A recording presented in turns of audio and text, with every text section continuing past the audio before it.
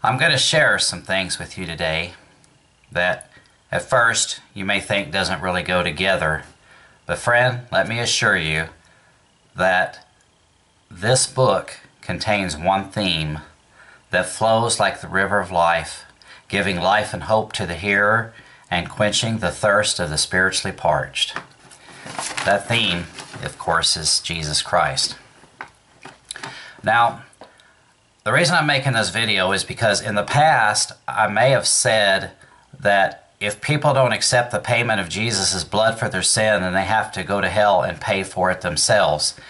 And I said that in the context of they're in hell forever, and they keep paying and paying, and they can't get out because they can never really pay for their own sin. And I don't remember exactly what video I said that in. Perhaps it was on the old channel, but I've done a lot of thinking since then. And actually, the Bible shows us the real reason why people go to hell. You see, look in John chapter 3 in verse 18. He that believeth on him is not condemned, but he that believeth not is condemned already, because he hath not believed in the name of the only begotten Son of God. Look at John 3:36, same chapter. He that believeth on the Son hath everlasting life, and he that believeth not the Son shall not see life, but the wrath of God abideth on him. Now, sin is not the issue for salvation. Christ has already dealt with that issue for all mankind once and for all. Look at 1 John 2:2. And he is the propitiation for our sins, and not for ours only, but for the sins of the whole world. Look at 1 Peter 3:18. For Christ also hath once suffered for sins, the just for the unjust. And who might that be? Everyone. He alone is just, and all of us unjust. The Bible also says that that while we were yet sinners, Christ died for us. He died for the ungodly. He died for the sins of the whole world, all of mankind. Continuing on at 1 Peter 3:18. For Christ also hath once suffered for sins, the just for the unjust, that he might bring us to God, being put to death in the flesh, but quickened by the Spirit. Now, look at 2 Corinthians 5, verses 18 and 19. And all things are of God, who hath reconciled us to himself by Jesus Christ. And I want you to notice with Paul, he'll use the words like us and they, and there and them. And it helps us understand who he's talking to or talking about. And all things are of God, who hath reconciled us to himself by Jesus Christ, and hath given to us the ministry of reconciliation. To wit, that God was in Christ reconciling the world to himself, not imputing their trespasses unto them, and hath committed unto us the word of reconciliation. That, of course, friend, is the gospel. It's a very simple gospel. It's one that so many mock, whether it's Brian Denling or the Calvinists like Piper and MacArthur. You can't just simply believe. It's not good enough for them.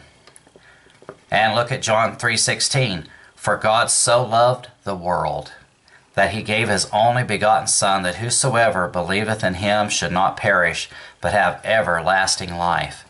Friend, this is a hard thing to grasp, but Jesus paid for the sins of the whole world, even Adolf Hitler. If he had believed the gospel, he could have went to heaven at the end of his wretched, miserable life. But you know, there's people that will say, oh no, that just couldn't be. And they will deny that the thief on the cross went to heaven. Well, first he went to paradise and then he went to heaven. They deny that King Solomon because they transgressed, they fell into sin, that they went to heaven. Even though Solomon is called my son by the Lord himself, and Saul, the Bible plainly teaches, had a changed heart, and Samuel said, you're going to be with me today. They deny all this because the start of the whole thing is this hyper-dispensationalism, where in the Old Testament it had to be faith plus works. And I know there's quite a number of people that teach that, such as Peter Ruckman taught it, Brian Denlinger, little Ruckman Jr. there, he teaches it. Robert Breaker teaches it, that you had to have faith plus works in the Old Testament. And folks, that does not line up with Scripture when you look at all of Scripture together. It was not the blood of goats and bulls that took away the sin of the world. It was the precious blood of the Lamb, the spotless, unblemished Lamb of God, Jesus Christ. That alone pays for the sins of the whole world. That was the acceptable sacrifice to the Father, and He will accept nothing less. Now we're speaking of that beloved Son in whom He is well pleased. It's not the blood of bulls and goats. Now, as I said, God even died for Adolf Hitler, even the most wretchedest, vilest sinner. And people go to hell not because of their sin, but they go to hell because they will not believe on the Lord Jesus Christ, who took care of it all. The sin is not the issue now. That is what the devil wants people to believe, to prevent this ministry of reconciliation from taking place, so that man can be reconciled to God through faith alone, by believing upon the Son of God. The devil doesn't want that. He wants to complicate it with your works, because if you try to bring your works to the table, your works are filthy rags. Your righteousness is as filthy rags. It's not acceptable in the sight of God. There's going to be a group that says, Lord, have we not prophesied in thy name, and thy name cast out devils, and thy name done many wondrous works? He's going to say, depart from me, ye workers of iniquity, I never knew you. What were they bringing to the table? Their works. Friend, you and I, we don't have one good thing that we can point to ourselves, within ourselves, to say, Lord, I'm worthy. I'm acceptable in your sight because I did thus and thus. All we have is the Lord Jesus Christ. We have His finished work on the cross. And that is all that we can cling to. That's all that we can cling to. Just like that old hymn, nothing in my hand I bring, simply to thy cross I cling. We don't have anything in our hand to offer God. Our righteousness, our works are filthy rags. Oh, but friend, we got something far better. We can cast all that aside. It's all dung. It's counted as dung, because now we have the precious blood of Jesus Christ that washes away all of our sin. Now, Paul said that he was the chief of sinners in 1 Timothy 1:15. It says that Christ Jesus came into the world to save sinners, of whom I am chief.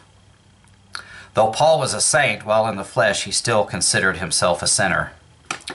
Now, as I was talking here, where it says, for God so loved the world that He gave His only begotten Son, some people might think that there's a conflict, because the Bible says that God loved the world, but we are told not to. Look at 1 John 2, 1 John 2, 15 through 17. Love not the world, neither the things that are in the world. If any man love the world, the love of the Father is not in him. For all that is in the world, the lust of the flesh, and the lust of the eyes, and the pride of life, is not of the Father, but is of the world. And the world passeth away, and the lust thereof. But he that doeth the will of God abideth forever. Now we're going to talk about the will of God and the commandments of God in just a minute. But what I want to point out here is that the Bible here is not speaking of the people, it's speaking of the world system, this corrupted, evil world system. Friends, there's just no way that we can love it. There's nothing there for us. This world is not our home. We're just passing through it. Our conversation is in heaven. Our way of life, our manner of life is in heaven. We have our treasure stored up there. And even if we didn't have heaps of gold and silver and precious stones waiting on us, we have the Lord Jesus Christ. So what more could we ever want? Now, what is the will of the Father? Look at John 6:40. And this is the will of him that sent me, that every one that seeth the Son and believeth on him may have everlasting life. And I will raise him up at the last day. So the will of the Father is to believe on the Son. That is the will of the Father. Look at 1 John 2:3. And hereby we do know that we know him if we keep his commandments. So now we're talking about commandments, the will of the Father. Verse 4, he that saith, I know him, and keepeth not his commandments, is a liar, and the truth is not in him. So what are his commandments? Same little precious book of 1 John will tell us. Look at chapter 3, verse 23. And this is his commandment, that we should believe on the name of his Son, Jesus Christ, and love one another as he gave us commandment. Now, notice the order of this, okay? We cannot follow the second commandment without the first one, okay? You can't really love other people without believing on the Lord Jesus Christ first. It is through the might and power of the Holy Spirit that he conforms us to the image of the dear Son of God. And without that, we can't do the second one. Look at verse 24. And he that keepeth his commandments dwelleth in him. Why? Because he's believed on the Lord Jesus Christ for salvation. That's the only requirement. You have to believe on his finished work on the cross. He shed his blood on the cross. He was buried. He rose again. And his resurrection proves that we have victory, that we will have eternal life, that indeed we have it now. God looks at it in eternal perspective as his promises are so sure. The Bible says the promises of God in him are yea, and in him amen. The promise is so sure, so going to happen, that he promises eternal life right now, even while we're in this mortal flesh body. We can be assured of it. That is true eternal security. And so many people deny that, and in so doing they deny the gospel. That is denying Jesus Christ himself when you deny eternal security. That's why all these teachers get messed up with this hyper-dispensationalism, saying that Saul lost his salvation and Solomon and so on and so forth. That is not rightly dividing the word of truth. That is grave error. And hereby we know that he abideth in us by the Spirit which he hath given us. So there it is.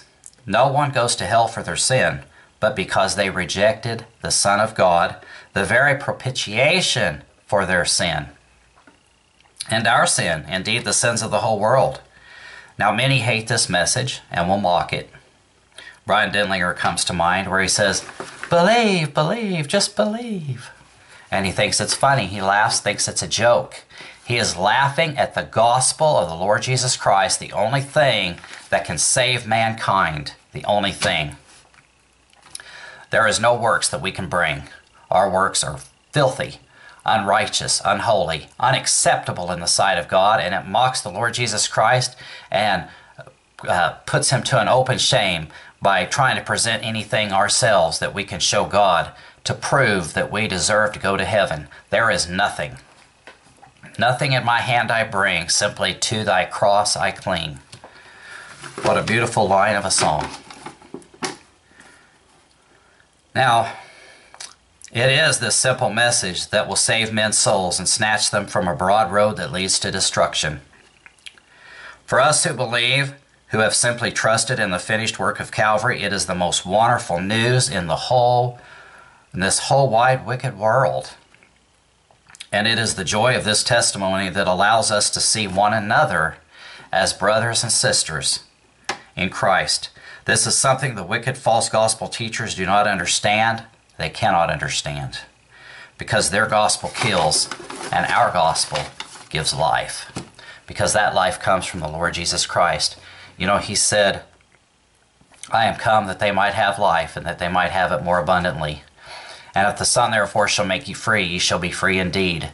Knowing that we're not beset and burdened down with the weight of sin that was cast behind him into the sea of forgetfulness, that was buried with him and done away with, that we don't have to be burdened with that, will help us to grow in the grace and knowledge of Jesus Christ. That Satan can't come back and attack us every day and saying, look at you, you wicked little sinner, look what you're doing, look at this, look at that. We rest in the glorious grace of the Lord Jesus Christ, knowing that someday this vile body of ours will be put off. Now folks, it's not a license to sin. It's a license to grow in the grace and knowledge of Jesus Christ. It's a license to be who God wants you to be in the fullness, the very maximum that you can possibly have on this earth, because we have a hope eternal that does not fade away. We know that someday this body of ours, this corruptible body, will put on incorruption, and we will live with the Lord Jesus Christ forever. That is where we belong. That's where we're supposed to be. We're supposed to be with Him. We are one with Him, and we're all one in Christ together through the might and power of the Holy Spirit. So that's going to do it for this little video. God bless you and take care.